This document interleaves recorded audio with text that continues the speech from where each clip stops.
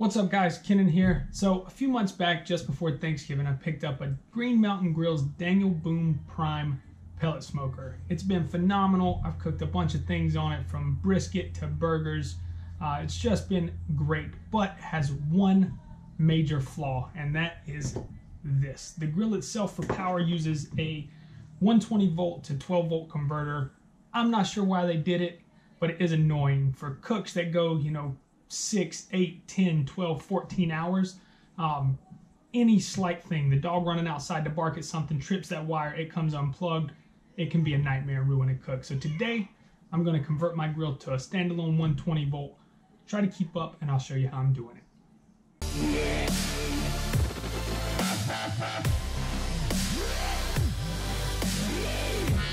And here's my issue. The infamous cigarette lighter plug. For those of you old enough to know what that even means, this thing's annoying, and we're going to fix that. And this is the parts we're going to do it with. We have to start with a 120 volt to 12 volt LED controller. It's a 15 amp output converter that's just going to make it easy to go from 120 volt line in to 12 volt line out, which is what the grill wants. You see here your white, black, and green for neutral, hot, and ground. And on the opposite side, you have DC, hot, 12 volt, and ground. Simple enough there. Common TTaps. Hopefully not a lot to say there. TTaps suck. I'm going to switch this for TTaps later. And then finally a marine grade receptacle, because my grill at least sees some rain. This thing's pretty dope. It's got 3 fasteners if you want to screw it in. It's also got a crown nut on the back to tighten it down. And then color coordinated ports, which we love. A white for neutral, black for hot, and green for ground. It's awesome, and we're going to install it. Now we're looking underneath the pellet hopper. We see there's a grate to keep you from put your hands in there and get your fingers cut off by the fan. Simple enough to remove this grate. It's 2 10mm bolts. Use a socket wrench, nut driver, whatever you have. It's just a bolt and a lock washer, righty tighty, lefty loosey. They should come off pretty easy and simple. Once they're off, the grate just falls off, if you will, if you're not holding it. So I'm just holding pressure here to catch it so it don't fall violently, and then move it out of the way so you can get up under and see.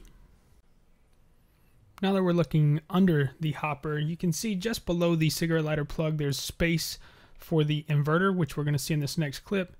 Here's me lining it up somewhat flush to the bottom. I offset it about 1/8 of an inch high, and then I'm going to mark with a center punch holes to drill.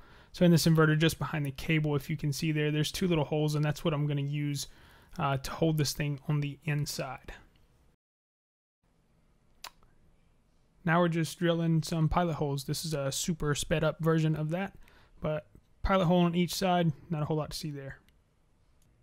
Next is the hard part, the pilot hole and then 2-inch hole for the receptacle. The product called for a 1 7/8. I cut a 2-inch hole, which seemed to work. It was just hell getting through the sheet metal for this thing. So take your time. Sorry I didn't capture when I finally broke through, but it took a while. Here I'm just pointing out the 12 volt hot and ground on the inside. That's what we're going to tap into. And here we're just putting the TTaps on the DC side of the connection. So TTaps are pretty simple. It's a mechanical fastener just like any other crimp connector. You slide the tap on, get your wire nice and in that hole, and then crimp it down. Of note, I think TTaps kind of suck. It's just what I had on hand right now, so I put them on there. I will change these out for TTaps later, which is a much cleaner, easier to install connection that I think is just all around better. On the input side, all we have to do is strip these wires back. So I snip off the soldered ends that come from the factory and then strip it back about 1/2 inch to some bare wire. The fastener on the receptacle is what's going to hold them in. So here's the receptacle. Again, white is white, green is green, black is black. You just insert your wires into the back side of the receptacle. Use a screwdriver and tighten them down. There's not a whole lot to it.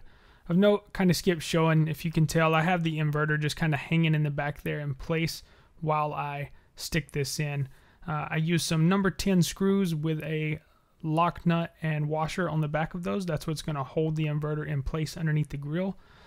Other than that, just tighten these wires down, slide the receptacle in place, tighten down the castle nut on the back, and you're done mounting the receptacle. And it should look like this when you are done. There it is, nice and mounted. Under the hopper again, we see the female side of the TTaps were placed on that black and red wire that I pointed out within the grill earlier. I'm just plugging in the male side of the TTaps into that female side. If you notice, one of the TTaps came off. I did go back and recrimp that later. Again, I'm going to change these out for posi tabs. TTaps suck. But that was the last step. So with any luck, we plug this in. We should see some lights on the front, which is awesome. Our 12-volt grill should now be 120 volts. Last thing to do would be to bolt the grill grate we took off back underneath. Boom.